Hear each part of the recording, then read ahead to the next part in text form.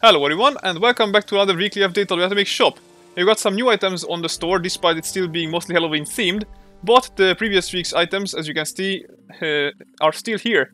Sadly, the items are no longer available separately, but a new Starlet Sniper bundle has been added, even though it's not actually new, it's an old one, just rehashed, but discounted at least.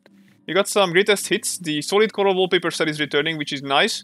As well as some interesting items, like for example the fish lamp. I actually have it bought and it's pretty nice. It does light up just like a normal lamp, and the fish does move inside it if it's lighted up, but otherwise not really, which is weird, but whatever.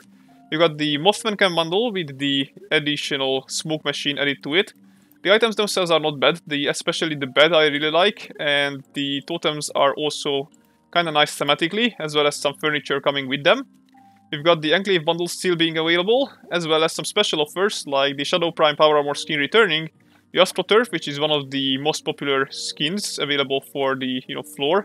It looks like just basically the ground near the White Springs bunker, as well as the Plague Rider armor returning on a bit of a discount, and the Talking Skull icon being up for free. And of course the new items, which is the Robber Halloween bundle, which pretty much includes everything on the bottom row.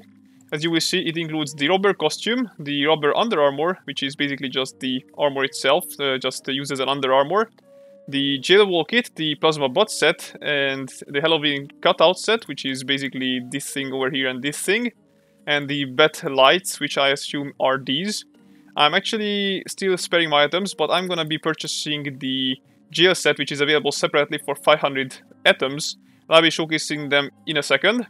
But we still have other stuff here, which is the Free Estates Junkyard Power Armor, which is the previous Junkyard's Power Armor's rehashed or sort of reskin version.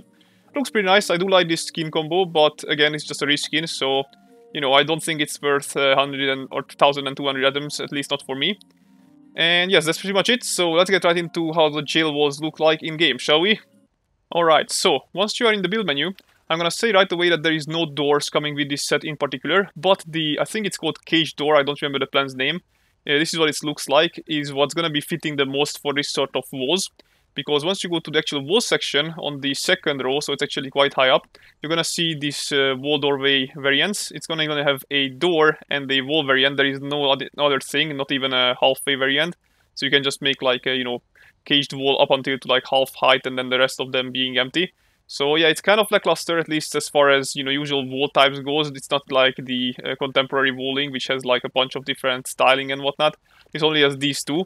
So yeah, and before you ask, by the way, you of course cannot put a wallpaper on the other side of it. This doesn't look like it, sadly, or doesn't work like it rather.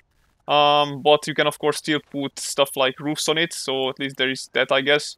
But yeah, it's kind of lackluster, but at least it works, I guess. So yeah, there is that. Alright, that's pretty much it. Hope you guys enjoyed, and I'll see you in the next week. Goodbye, and have a good one.